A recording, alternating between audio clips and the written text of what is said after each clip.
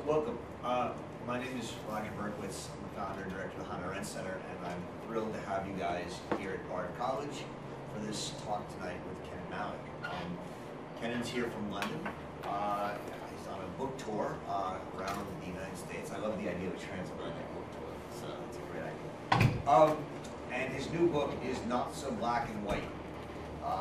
It's an ambitious book, like a lot of what he writes, that seeks to retell the history of the idea of race and of the struggle to confront racism.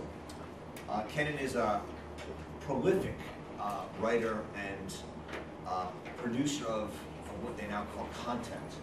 He's a writer, lecturer, and broadcaster for radio, TV, and makes radio and TV documentaries, including Disunited Kingdom and Are Muslims Hated? He's the author of The Quest for a Moral Compass, A Global History of Ethics, and a book that has done very well and has been reissued in a special edition just in 2017 and won the Orwell Prize, From Fatwa to Jihad, How the World Changed from the Satanic Verses to Charlie Hebdo.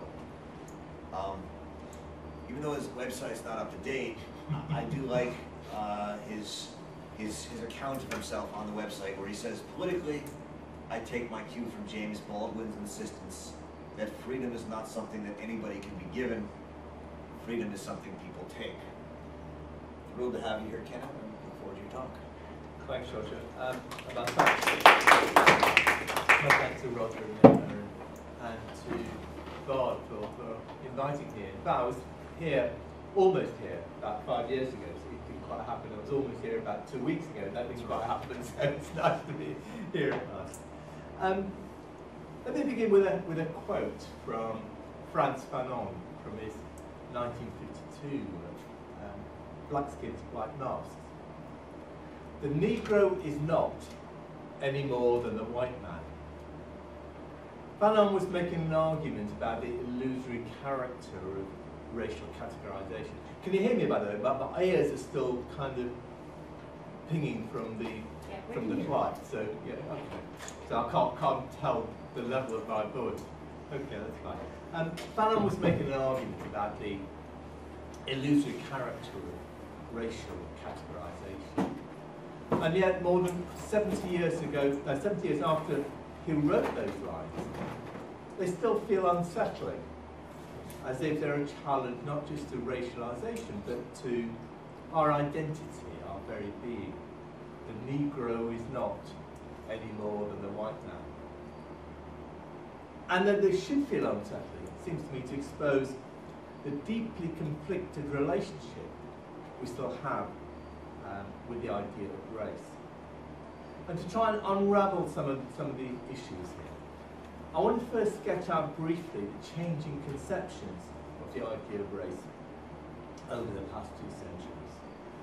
And then even more briefly, I'm only going to talk about 20 minutes, so it'll be very brief, even more briefly the changing character of anti-racism and the struggle against racial categorization.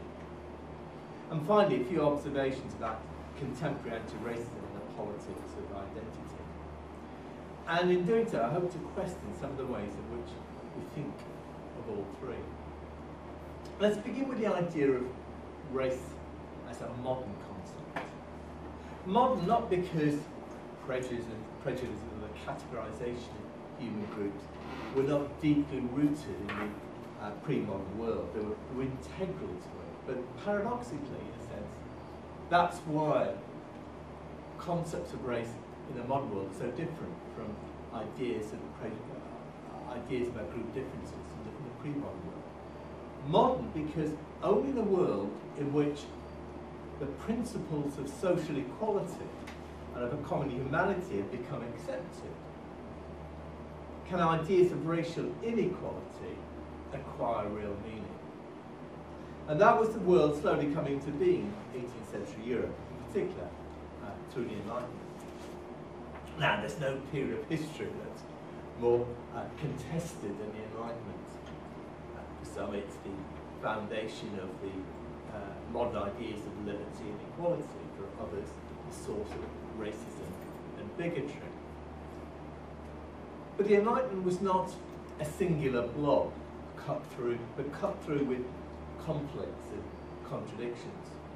It was an age in which ideas about equality and a common human nature became widely accepted and became influential in the ways in which we think about ourselves and our relationship to others. It was also an age of colonialism and slavery. And many Enlightenment philosophers combined a defense of liberty and equality with racist attitudes, many an acceptance of slavery.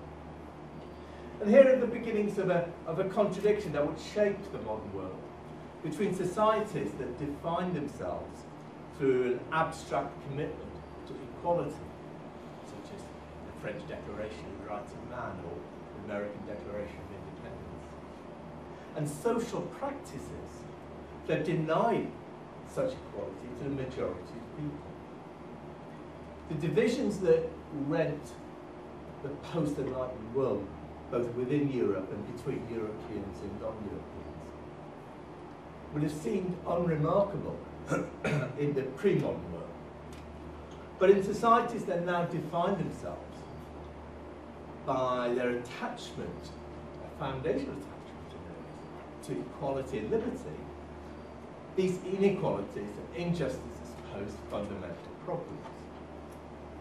And race became a means of bridging that contradiction by insisting that certain peoples were by nature unequal and not deserving of liberty and equality. There's a common assumption that racism emerges when members of one race begin discriminating against members of another, that racism is what happens when races collide. But I turn the argument on its head. Race did not give birth to racism. Racism gave birth to race. The ancestors of today's African Americans weren't enslaved because they were black. They became classified as a distinct and an inferior race as a means of justifying their enslavement in a society that had proclaimed a foundational belief in the equality of human beings. And the response to this contradiction became a central divide within the Enlightenment, most notably between what many historians now call the mainstream and the radicals. The mainstream Enlightenment consists of figures with whom we're most familiar, Locke, Voltaire, Jefferson, and so on. They attempted to reconcile abstract belief and social practice by making universalism less universal. Only certain peoples, they argued, usually white, male, middle class, were worthy of equality and liberty. The radicals, lesser known figures such as Diderot, Goldbach, and Spinoza, were intransigently hostile to racism, to slavery, to colonialism, and insisted that liberty and equality were the prerogative of all, not the privilege of a civilized few. And the struggle between these two forms of universalism, between what I'd call the liberal and the radical forms of universalism, was key in shaping the character of the Enlightenment and in framing subsequent debates about race and colonialism. I haven't got time to deal with it now, we can talk about it later, but if you look at the debate between liberals, such as John Stuart Mill, kind of the lodestone of Victorian liberalism, and his attitude to colonialism. He was a member, an employee of the East India Company, defended British colonialism. And that of the radicals, the working-class radicals, they're very different. And their whole approach to colonialism and the idea of equality and liberty were, even though both considered themselves universalists, were very different concepts of what universalists meant. There's another way in which the way that we think about race is very different from the way that 19th century thinkers think about race. We think about race primarily in terms of skin colour or continent of origin, black, white, Asian, and so on. 19th century perceptions were very different. We certainly thought about divisions in terms of skin colour and colony of origin. But race was, for them, was not just a question of skin colour, but also of social differences. It may be difficult to comprehend now, but for 19th century thinkers, the working class was as racially distinct from the middle class as many now see blacks and whites as racially distinct. So a London newspaper, the Saturday Review, wrote a long piece, about the life of the Bethnal Green poor. And those of you who don't know, Bethnal Green is in East London, it's in the heart of the working class community. It's now the heart of the Bangladeshi community. And he wrote to the Bethnal Green poor as a race of whom we know nothing, adding that the separation of English classes was little different from the separation of slaves from whites. Now these were not metaphors or analogies. The working class and the rural poor were really seen as being physically, anthropologically distinct, racially distinct. And even in America, for all the centrality of slavery to the perceptions of race, the idea of class as a racial division was deeply embedded. So someone like Lester Ward, who was the first president of the American Sociological Association, he argued that the genesis of, and I quote him, the genesis of society has been through a struggle of races. The conquering race looks down with contempt upon the conquered race and compels it to serve it in various ways.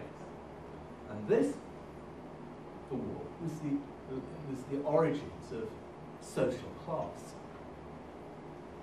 Concepts of race as we understand it emerged only in the early decades of the 20th century, propelled by two developments: the coming of democracy at home, which made it much more difficult to express racialized ideas about working class peoples when you're trying to get their votes, and a new imperialism exemplified by the scramble for Africa.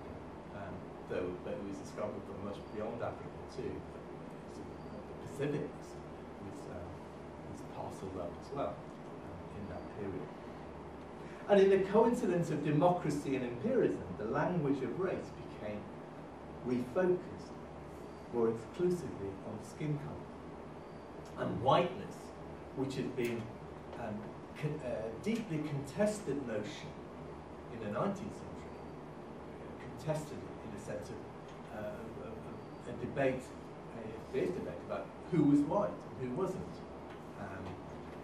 And if you look at the descriptions of East Europeans and Southern Europeans and migrants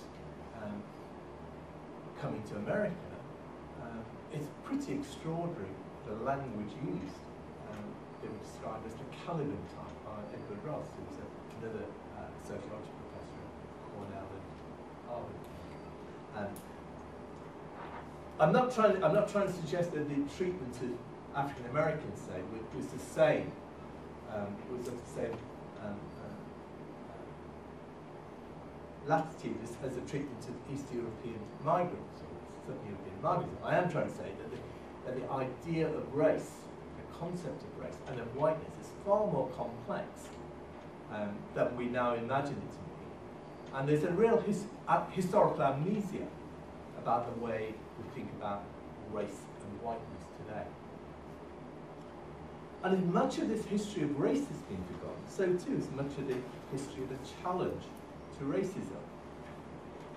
Until relatively recently, radicals confronting inequality and oppression did so in the name not of particular identities, but of a universalism that fueled the great radical movements that have shaped the modern world, from anti-colonial struggles to the movement for women's suffrage to the battles for gay rights.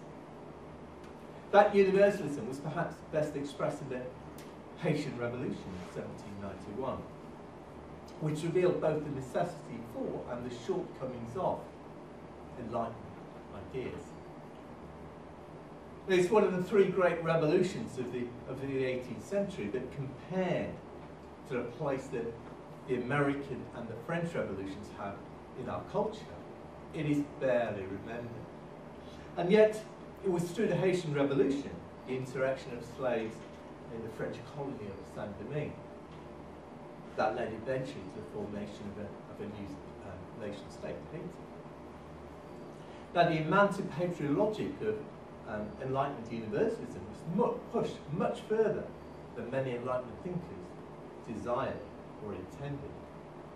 The French revolutionists who seized power in 1789 did so in the name of the rights of man.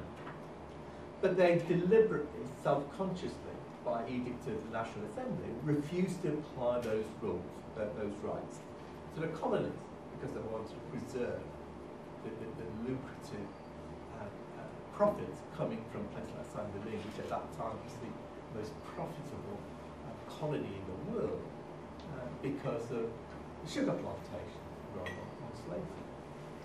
And it was the 12-year-long Haitian Revolution that transformed the meaning of universal rights. It forced the French to abolish slavery, even temporarily. Napoleon brought it back 6-7 years later. In a way, the insurrectionists forced French revolutionists to take seriously for the first time their own revolutionary ideals. And in a debate about the Enlightenment, supporters and critics present it as a peculiarly European phenomenon. For one, it's a demonstration of Europe's greatness. For another, a reminder that its ideals are tainted with racism and colonialism. Both, I think, miss the importance of the non-European world and of the non-elites within Europe in shaping many of the ideals we associate with the Enlightenment. It was through the struggles of those denied equality and liberty by the elites of Europe and America that the ideas of universalism were truly invested with meaning. However, from the earliest days of resistance to racism and colonialism, there were also movements rooted not in universalist perspectives, but in racial identitarian views, from the Back to Africa movements in the 19th century to Garveyism, Pan-Africanism, negritude in the 20th.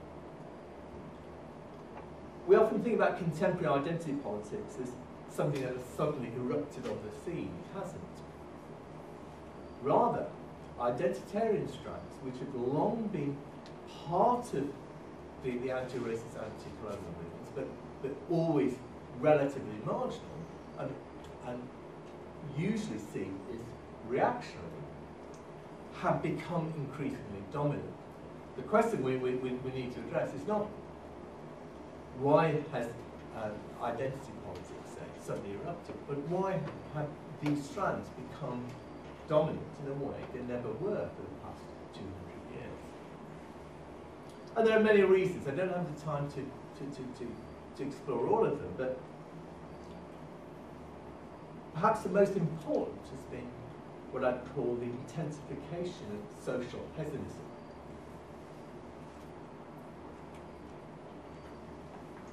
Radical universalism, of the kind that I've been talking about, was rooted in the belief that it was possible to build movements of solidarity that could radically transform society. Much of that belief has ebbed away over the past half-century. The breakdown of the Kenton post-war order, the emergence of what many now call neoliberalism, has been accompanied also by the disintegration of the old liberation movements in the global south and the kind of ideologies through which they were expressed, and by the disintegration of labour movements and trade unions in Europe and America. And as the possibilities of radical social transformation has eroded, many have been led to cling ever more fiercely to their own identities as places of refuge and as political markers. And at the same time, the demise of the radical universalist tradition has made it easier to condemn universalism as mere liberal duplicity, and the Enlightenment as a form of white philosophy. And the complexities in the history, both of the Enlightenment and of the movements for liberation and social justice, and the importance of universalist ideas to those movements, have often been lost. And that has inevitably shaped the character of anti-racism. Take something like critical race theory. There have been all manner of criticism, some valuable, a lot bloody awful and reactionary. What most miss out, I think, though, is the understanding of critical race theory as the product of that social pessimistic outlook. We can see this most clearly in a figure like Derek Bell. I don't know if you know about Bell. He's kind of one of the significant founders of critical race theory, hugely influential on people from Michel Alexander to Barack Obama, though largely unknown to the wider public. He was a key figure in the civil rights movement, helping desegregate schools in the South. And he became disillusioned by a lack of progress in enforcing desegregation. And he came to see racism, in his own words, as permanent and indestructible. Black people, he wrote, would never gain full equality. And to accept that, not to accept that, was to inflict on ourselves great mental harm. Now, few inspired by Bell's work have tumbled as far down into the well of existential despair as he did. But that sense of pessimism about the ineradicability of racism that was at the heart of his work has nevertheless shaped much of contemporary thinking about race. So take a figure like Ta-Nehisi Coates. He writes in Between the World and Me that racism is like a natural disaster, like an earthquake or a typhoon. And just as earthquakes and typhoons cannot be stopped by laws of social movements, neither can racism. And if racism is permanent, then anti-racism completely changes its character. It becomes reduced to little more than a kind of public performance of finger wagging at white people.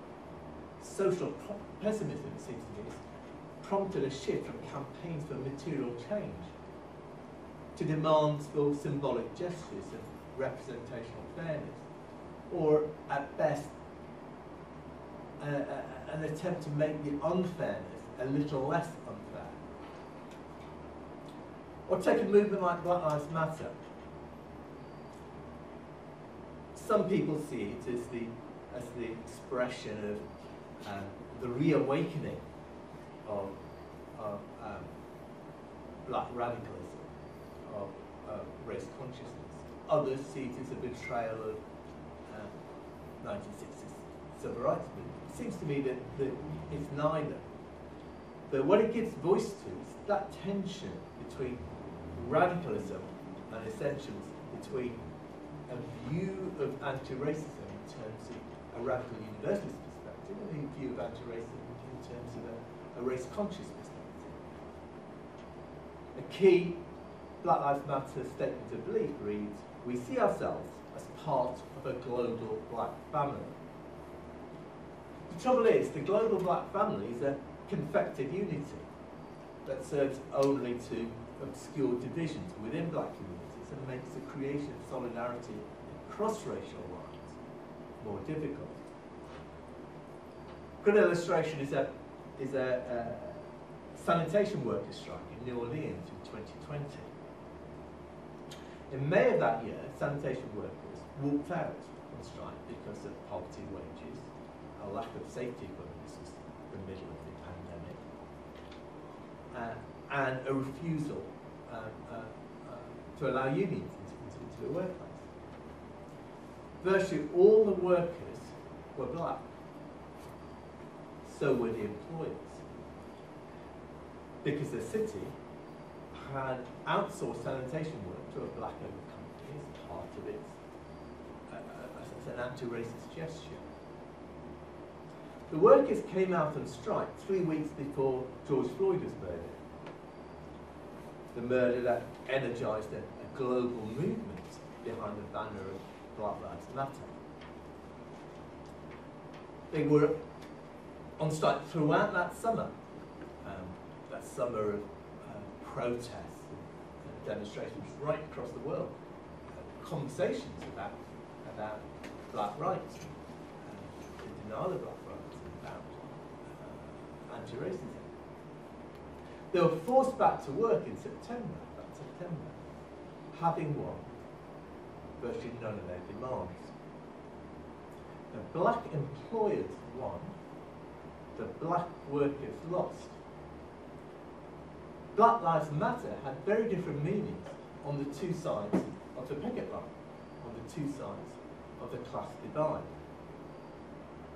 It's a reminder that to assume that there exists a common set of interests or an identity that binds together all black people, or all Asians, or all Muslims, or all whites, is to reinforce the power of the elites within any community, and to diminish the voices of those with least power.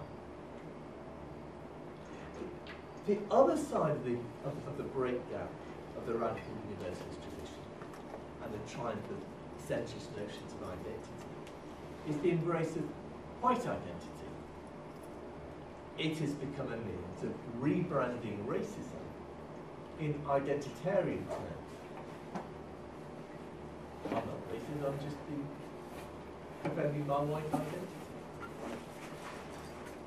Over the past half-century, class, like so many other social relations, has become reframed, not as a political, but as a cultural, even racial attribute, hence the notion of the white working class, where the whiteness often seems to matter a lot more than the class location. It's a development that's opened the door to the identity movements of the far right, that link a reactionary politics of identity rooted in hostility to migrants and Muslims, to economic and social policies that once were a staple of the left. Support for defence of jobs, support for the welfare state, opposition to austerity, and so on. And it's helped, in so doing, it's helped refashion the original reactionary politics of identity for a new age. At the same time, many far-right tropes, such as the Great Replacement, which is, as you may know, is a conspiracy theory about how the elites are replacing white Europeans and Americans with migrants, and calls to resist the loss of the white homeland, have become a move from being something that even 20 years ago you'd have found entirely among the far right, to becoming common currency in mainstream conservative discussions. People like Lalo Schreiber, for instance, the novelist, is a good proponent, is an important proponent of such ideas. And here, Douglas Murray is an associate editor and Spectator, one of the most important conservative voices in America, continually makes such arguments. And here, of course, you have many within the Republican Party, within the alt-right too, who make similar kinds of claims. The irony is that conservative critics of identity politics are also often those bemoaning white decline and disparaging immigration as sullying the white homeland. The mainstreaming of identity politics has allowed conservatives to give racism a new legitimacy by normalising white identity, while at the same time criticising the very politics they are embracing. So just to sum up what I've been saying, I think I'm running out of time, the most cogent, far-reaching challenge to racial ideas over the past 2 centuries has been through the radical universalist tradition. A tradition that included such disparate and politically distinct figures as Frederick Douglass, W.E. Du Bois, Sylvia Pankhurst, T.L.R. James, Pauline Murray, James Baldwin. A tradition that challenged both racism and racialization, that is, both the practice of discrimination and the imposition of racial categories on people, often as a means of justifying such discrimination. And the erosion of that tradition has allowed for the re-emergence both of ideas of race re-inscribed in identitarian terms, and more broadly, the space for what we now call identity politics. And it's left us in a very paradoxical place. We live in an age in which in most societies there's a moral abhorrence of racism, albeit that in most, bigotry and discrimination still disfigure the lives of many. We also live in an age obsessed by the placing of people into racial and ethnic boxes, and to defining everything from policy to moral judgment according to the boxes into which people have been put. And it's as if the more we despise racial thinking, the more we cling to it in a paradoxical way. And that's a paradox, it seems to me, that we need to address if we're to move forward. And to address it, we need to recover that sense of radical universalism, not in the old forms, but in new forms that speak to our age. I think I'll leave it at that.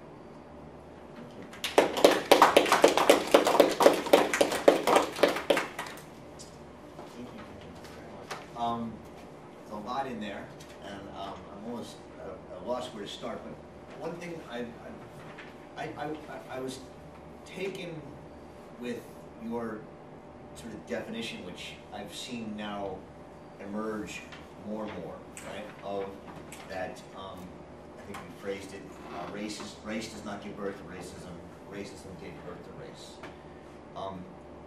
The first person I know who said this was Hannah Arendt, actually, in Origins of Totalitarianism, where she argues that,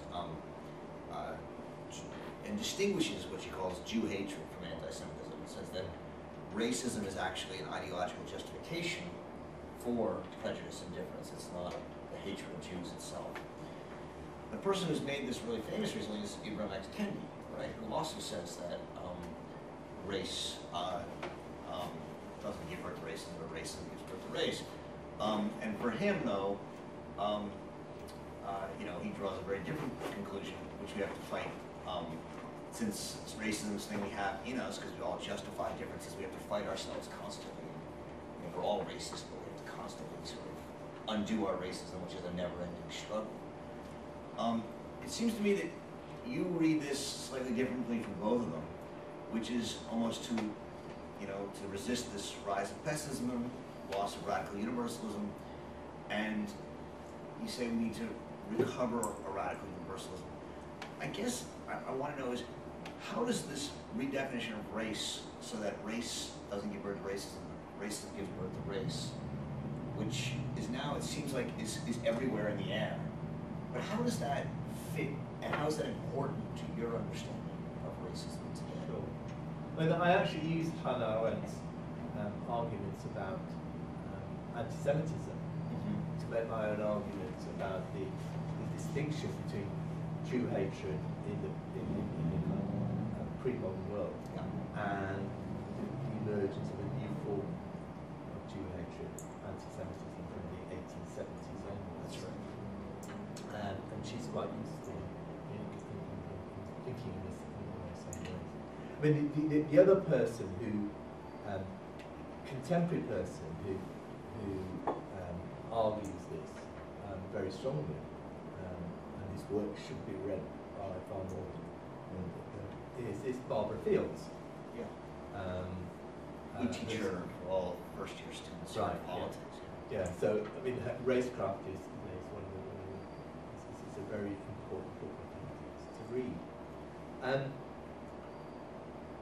what it means to me is, I mean, I kind of started thinking about this a long time ago, because I wanted to try and understand race and racism in a modern world in more materialist terms, not to say purely in terms of psychological dispositions or some kind of inner sense that we have, and to understand in more materialist terms how ideas of racial categorization became so important. And it became important because it was a means of justifying social practice. Yeah. So that, for me, what's important is actually to root out that social practice, but also to see that social practice as part of a much broader set of legitimizations or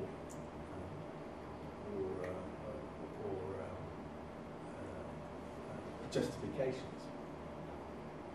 I was having this something of this debate yesterday about.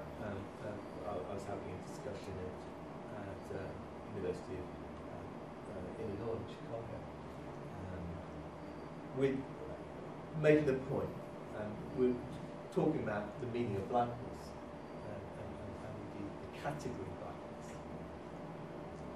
blackness. And to make the point that if you look at something like the origins of Jim Crow, there's a tendency to see Jim Crow as somehow the imposition of whiteness and something coming out of kind of whiteness and the hatred of blackness.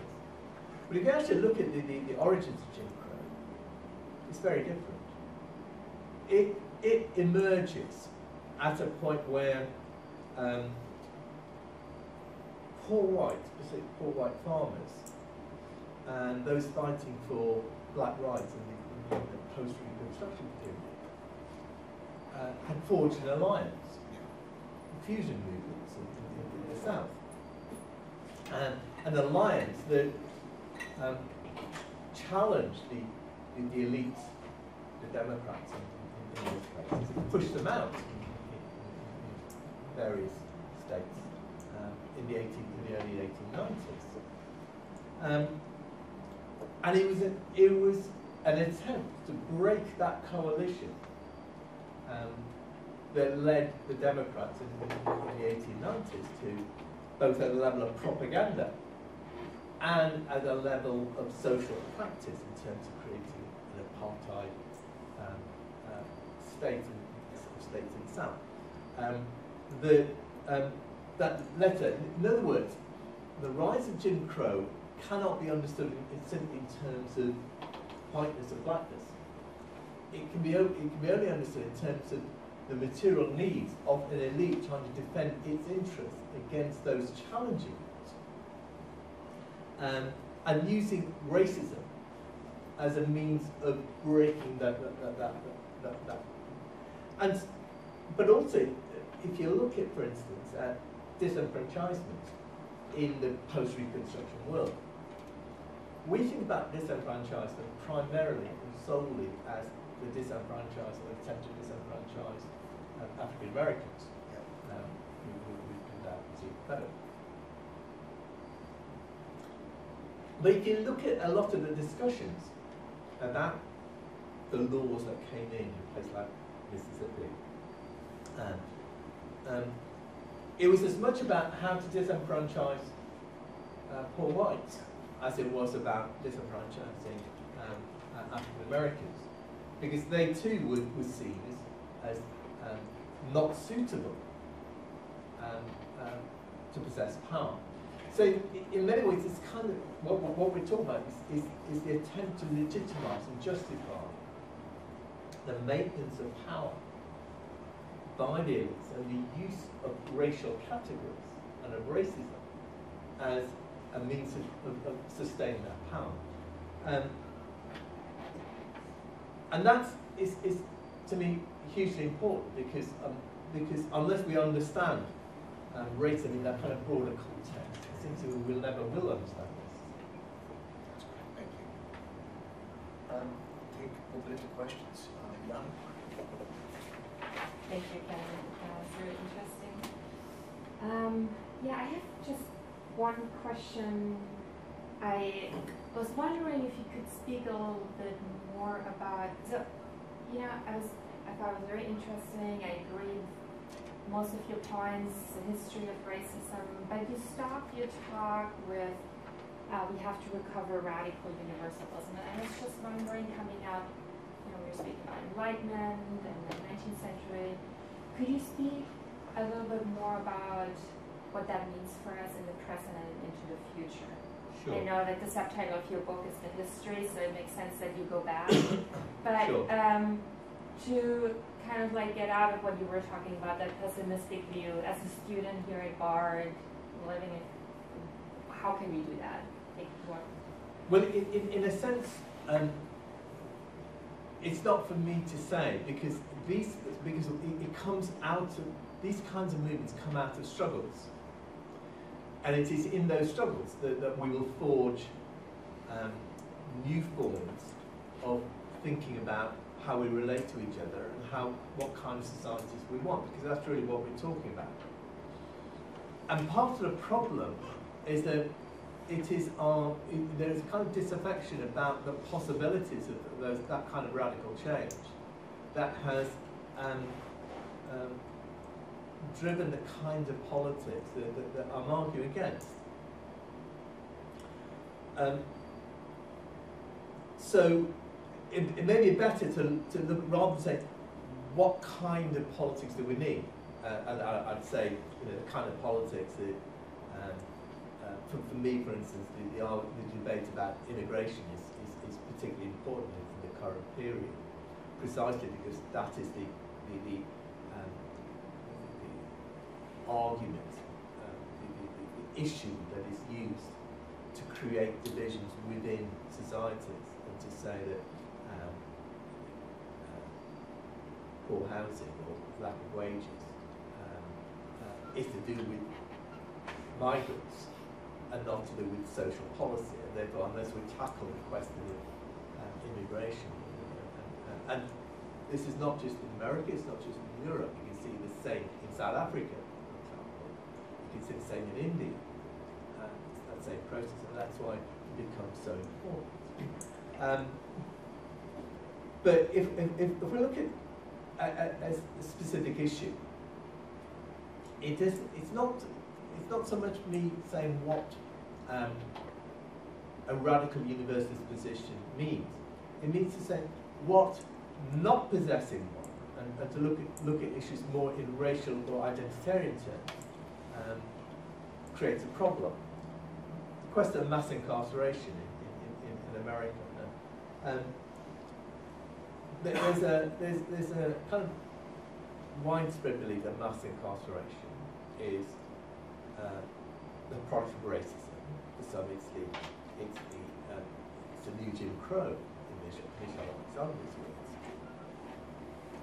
And it's unquestionably African Americans have disproportionately suffered from mass incarceration. But ironically, paradoxically, it's not because the cause, the force, the source of mass incarceration is racism. If you look at mass incarceration in terms, not in overall terms, but in terms of income levels, at every income level, the incarceration rates of blacks and whites are almost the same. Not quite, but they're almost the same. The huge difference, as you would expect, is across income levels. That is, those who have or are low income or poor or working class are far more likely to be incarcerated than those who are wealthier, who've got a higher income.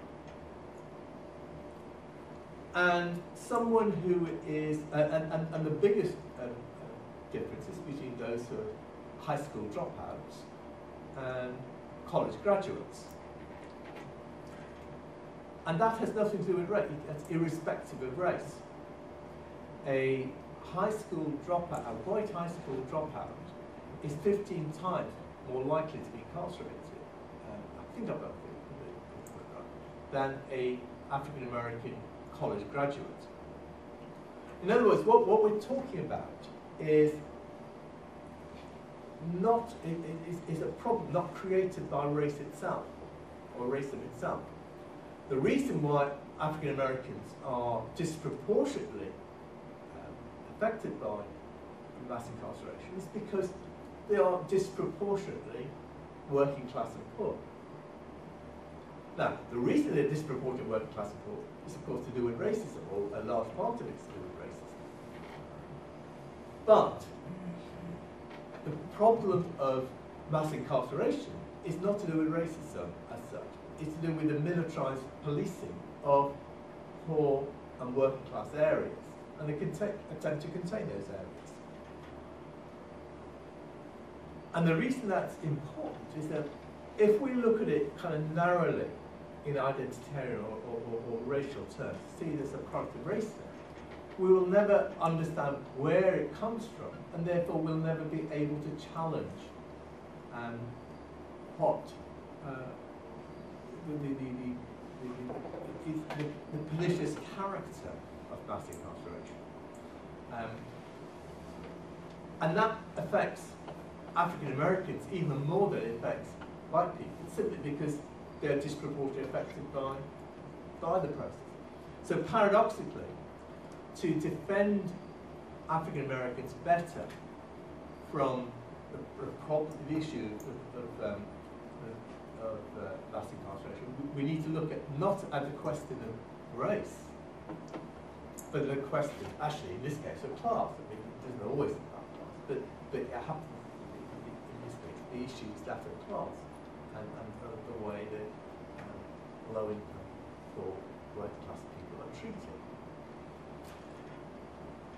And it's in that process of seeing that, I mean, or even take something like police killings.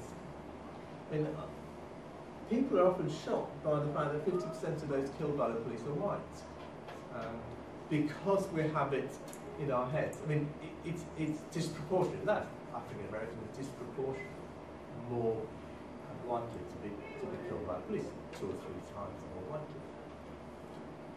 But it's not. But it's a broader issue than simply that of race.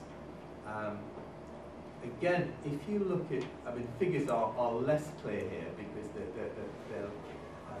they've been collected less. But again, if you look at what are the best markers for the likelihood of police brutality and police killings, it's not race, it is geography and location, and those areas with low income, with a greater proportion of low income families and low income population are, again, as we would expect, much more likely to face police brutality and police killings than those areas with, that are rich and wealthier. So the point I'm trying to make is that the way we look at these issues, the categories we use to understand the world, often undermine our possibilities, both of understanding those issues, but also building coalitions that can challenge those issues. Because if we see the problem as simply that of race, and the problems largely that of African Americans facing mass incarceration or police brutality, then we miss out kind of the wider picture. And it is in addressing that wider picture, I think, that we begin to build the kinds of movements that I've been talking about. That we begin to have a more, it's out of those kind of wider, broader struggles that we begin to think about issues in radical universalist terms. I don't know if that answers what you. But yeah, I think I would just not clearly distinguish race and class in the way, it sounds like to you they're very separated, while for me it's like more, there's an overlap, right? They're like... It is not so much... Sorry. Yeah, no, go ahead. It's not so much as an overlap as... Or as one class. thing follows out of the other, and so, of course, race is class, and... Well, race is not class, because there are... in the days of Jim Crow, the class locations of most African Americans were very similar, because there was a very small or almost negligible black middle class. Today that's not the case, and therefore the difference between the working class African Americans and middle class elite African Americans is important to take into account. And that's why it's not just simply a question of race and class overlapping. It is about class actually creating divisions within those communities. And it's not just African American communities. I mean, one of the things that strikes me, and this is probably more true in Britain even than in America, is that we think about minorities as belonging almost to classless communities. And class becomes something that's applied primarily to the white population. Hence, the white working class is kind of almost like a necessary adjective you put before working class. And so, questions of class, well, when you raise questions of class, people always accuse you of being class reductionist. Well, I'd turn it on its head. Given that the majority of African Americans and many other minority groups are poor and working class, not to address the issues of class head on, and not to see that it is in addressing those that we actually begin to challenge questions of racism, is to ignore the experiences and aspirations and needs of the majority of those who live in minority communities, and to accede to the needs largely of the middle class and the elites in those communities. I think that seems to me a major problem. There's a really great analogy with Jews in the early 20th century, right? The wealthier Germanized Jews preferred to get privileges to work into assimilated society, rather than have equality for also the Eastern European Jews in Europe. And it's a similar thing, I think. I mean, it's still the same. I mean, in Israel too, that's the case. Okay, Kenan. John, do you have a question? I did. Okay, we'll do. John, can we take 2 questions? And then Sure. one by one. That's fine. John and Kenan. Let me write this down. Don't forget. Okay, I'm like taken by the idea of radical universalism mostly as a way to build movements of solidarity and collectivism, but I'm also really wary of the way that universalism can be simplified to a sort of assimilation. So like how Eastern Europeans sort of assimilate into WASPy American culture rather than building solidarity movements with other immigrant groups, other non-WASPy American groups. And so I guess I'm wondering if there's a way to reconcile those things, because I think that when I think of modern day identity politics, part of it is trying to make the argument that marginalized groups don't have to assimilate into the dominant culture to whether that's like generate wealth or otherwise move up sort of metaphor. Sure. Do you want to answer that? Or you want Sure. No. However you want to go over and then we'll do. Okay. I think that they're kind of. We need to unpick both what we mean by universalism and what we mean by assimilationism. I mean, they're kind of. When it comes to universalism, as I said, there are different forms of universalism. And part of the problem is that the liberal universalist tradition has always sought to make universal less universal. But there is, and assimilationism, again, there are kind of two ways one can think about this. One can imagine assimilationism in terms of you give up all your what you see as your culture, your sense of belonging, and so on, and become part of what is seen as mainstream culture, majority culture.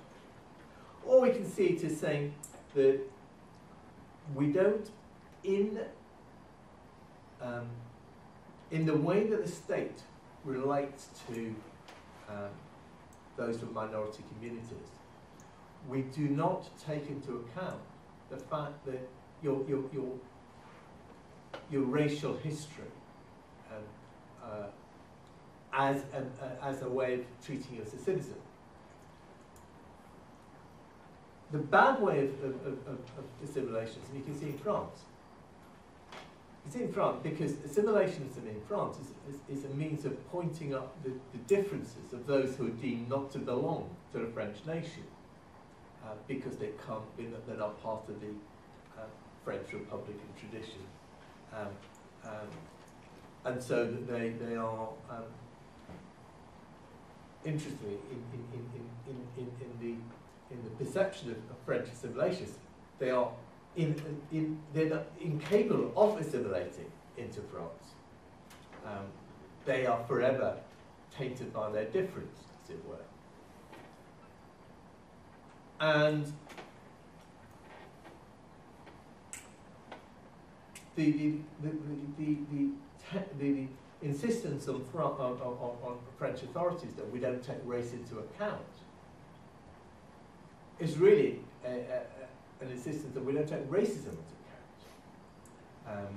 And so the idea that we ignore the question of race becomes we ignore the question of racism that exists in society, and in particular the way that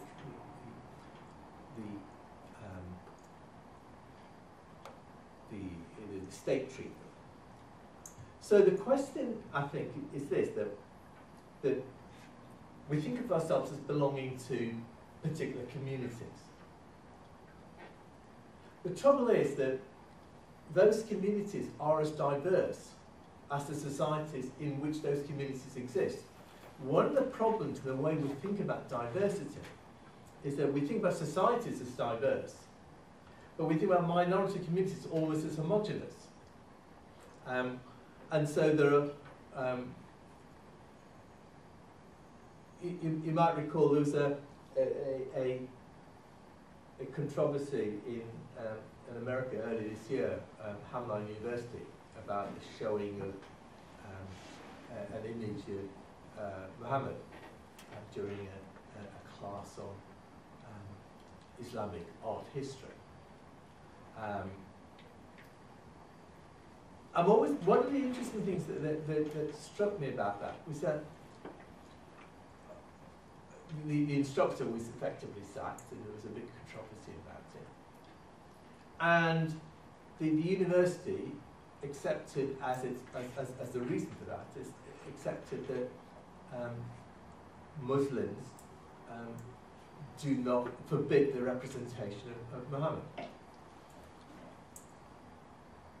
But I wonder if they actually ask themselves, if that is true, how come there are images of Muhammad from within Islamic art to show to students? In other words, it is not the case that Muslims, all Muslims, have abhorred the depiction of Muhammad. It is certainly that there are many traditions, particularly within Persian, Indian, Turkish forms of Islam, which have been quite happy, to be quite open about depicting Muhammad. there are mosques in Iran that have such depictions. The forbidding of Islam of depictions is a Sunni tradition primarily, and a relatively modern one. But the point I'm trying to make here is that the Islamic tradition, there are many Islamic traditions. There is no single Islamic community with a single view of what it is to, what is not allowed to be depicted. But because we take certain people who are usually the more conservative figures within those communities as being authentically of that community and speaking for that community, we then assume a kind of homogeneity to the Muslim community, as the Muslim community. There's a Danish MP called Nasser Hada, who's Muslim, a secular Muslim.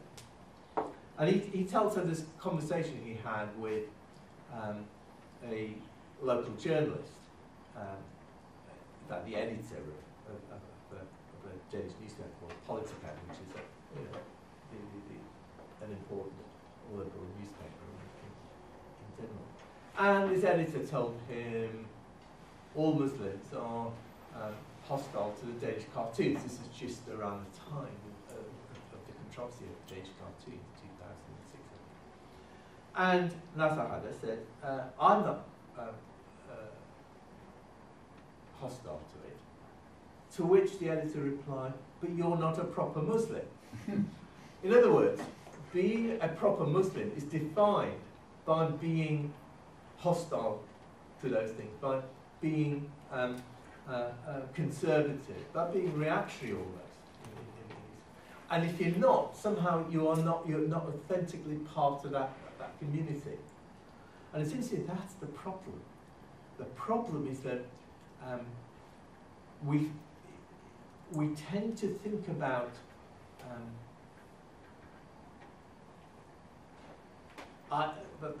communities when it comes to minority communities in a very different way than the way we think about majority communities. We never make that kind of assumption about majority communities, and yet we make that assumption about minority communities. And we impose about minority communities certain ways of looking at them and their world, and as if they only have certain ways of looking at the world. And so it seems to me that, going back to your question about universalism and assimilationism, what we're really talking about is to acknowledge that there is no single way that minorities from any communities relate to the wider society. Nor is there a single way that wider society relates to those minority communities. And it is in seeing that there are single ways that the problem arises. A universalist perspective would seem to me to say that what matters are the struggles themselves and our capacity to be able to and our desire to insist that people, whatever their backgrounds, whatever their affiliations, whatever their views on the controversial the issues at the moment, have the right to the same, or should be treated with the same rights and dignities. And it is in that we begin to build a useful forms of solidarity that's not based on ideas about identities or belonging. Then they're often very pernicious, because this idea about who is an authentic Muslim is where the liberal left meets the bigoted right, because it's the bigoted it's bigoted reactionists who say all Muslims are reactionary. And in a funny way, the liberal left has come to accept that and to organise its policies around that and its attitudes around that. So it seems to me that what we need to get away from is this idea that there is this single view that minorities have, or this single relationship to wider societies that minorities possess, and to treat minorities and to treat individuals from minorities as citizens with different views in the same ways as those from majority communities do, or the way we treat individuals from majority communities. Thank you. John? Yes, thank you. Good evening. I want to ask a question about the evolution of your own thought. You've been thinking about these things for a long time, and to some extent I've lived through the same times as you, in indeed the same country, as a member of the provincial middle class community as well.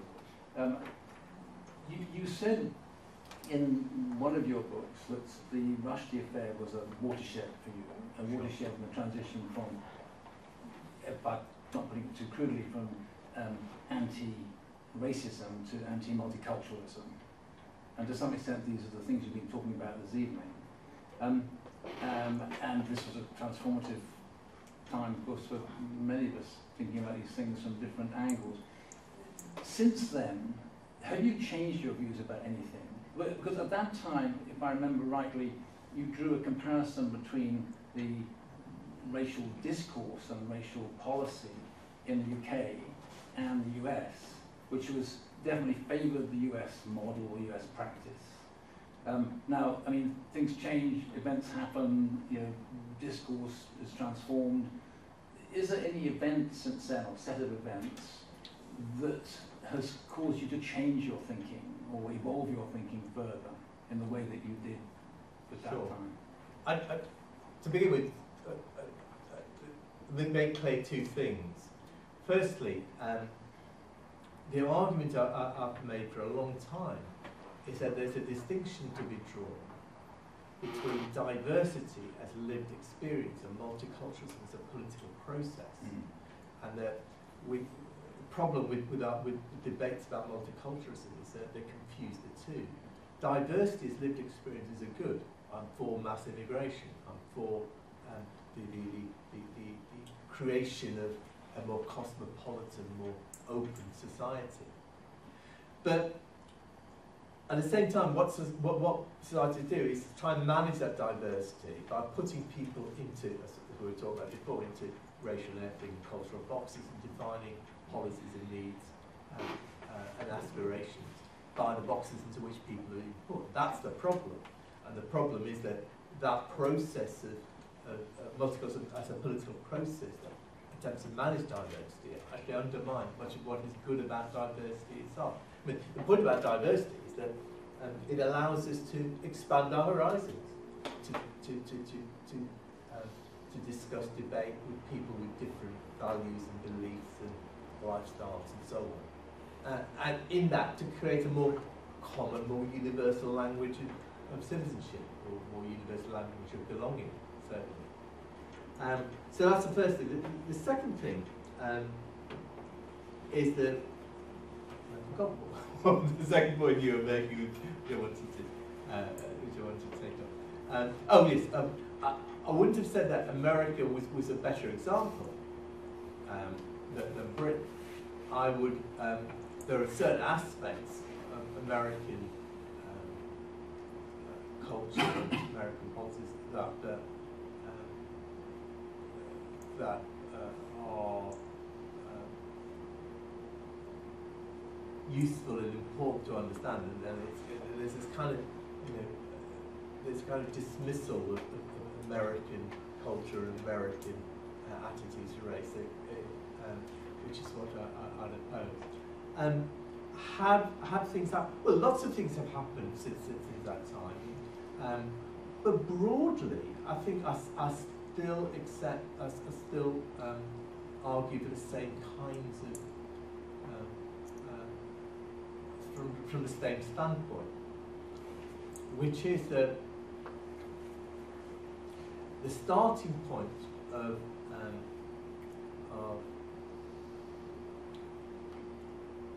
the attempt to create a better society must be the acceptance of individuals, whatever their racial, cultural or ethnic background, as having the same sets of rights, duties and obligations as anybody else, and not to insist, or not to try and argue that different groups have different sets of needs and as a group have different sets of needs and aspirations, and not just needs and aspirations but rights as well. So in that sense, I would maintain what I argued from the beginning. Well, not from the beginning, for the last 30 years. I mean, the reason I say I wrote that the Rushdie affair was a watershed was that it kind of brought together or expressed a set of developments that was already happening, which was the shift of the left from a more universalist to a more particularist position. I lost a lot of friends over the Rushdie affair because they all thought Rushdie was wrong and his book should be banned, because they thought it necessary to defend the dignity of Muslim communities to do that. And my view is that there are plenty of people within Muslim communities who don't think that at all. That this is not a Muslim view, it's the view of a particular group within Muslim communities. So that, for me, it was kind of central. It made me rethink ideas about multiculturalism, free speech, those kinds of issues that have become dominant in Islamism, terrorism, those kinds of issues, which I hadn't really engaged with previously, that now became central to my viewpoint. And it kind of differentiated my view of what it is to be on the left from what the left was becoming. And I think, we can have a debate about that, but it's become a major debate today, of course. But this was a kind of very early perception of that, a very early instance of that, and forcing me to think on those issues. Thank you. I think we need to wrap it up. Maybe head to dinner. Thank you very much.